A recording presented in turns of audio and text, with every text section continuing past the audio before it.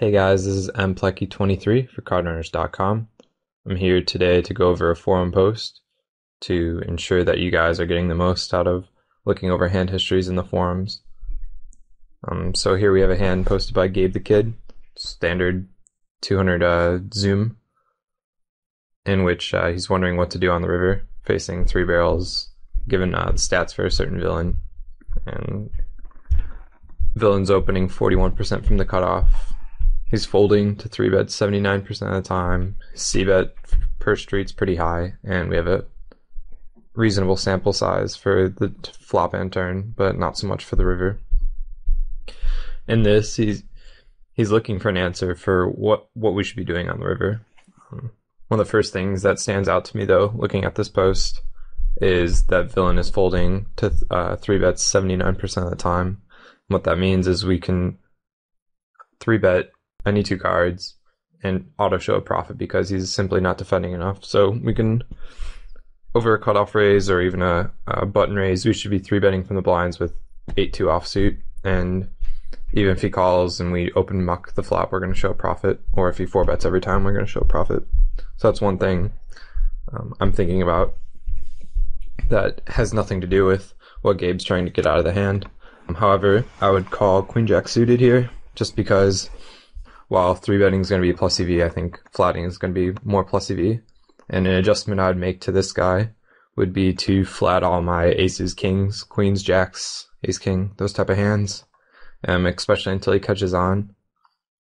Onto the hand in question, the first thing I want to do is plug in a handful of ranges into CardRunners EV and get to the river and figure out if we give villain, or the cutoff, all of his value range, that's 3-barreling. Pretty much unquestionably, it's going to be ace-king plus and better. I put in Gabe's thoughts for what villain would be 3-barreling with, in which he said he thought ace-jack would be a 3-barrel and ace-9 is a check back, as well as Ep-Dog and Overbet come in basically saying that he can be 3-barreling with like a jack-10 off, hands that have showdown value. So I'll show you how to put that into CardRunners EV and how to weight them. So back to the hand. I've already inputted the hand ranges for the cutoff. And the stacks are for 5-10. I've just converted the sizes from 1-2 to 5-10.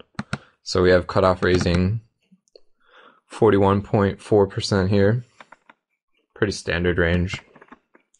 And us defending roughly 15% minus the top 3% of hands. Like I said, against this villain, I'd be flatting all these top hands and just 3-betting all my trash that you think is not going to be as profitable to call and play a hand from the blinds versus him. So in this spot, we're checking the flop and cutoff is c-betting 75%. We'll take a look at what his range is. So it's all this is the nutted stuff. He's certainly betting any ace, any backdoor flush draw that he has possible, and almost all the time, all his gut shots. So kings, just king 10, king 6, stuff like that. All that's getting bet, and all these other king x1s with the backdoor flush draws are included in this condition above here. And then I'd also take a look at what hands he'd be checking back. And we see he's checking back some weak queens, some weak 10s, some jack 9s.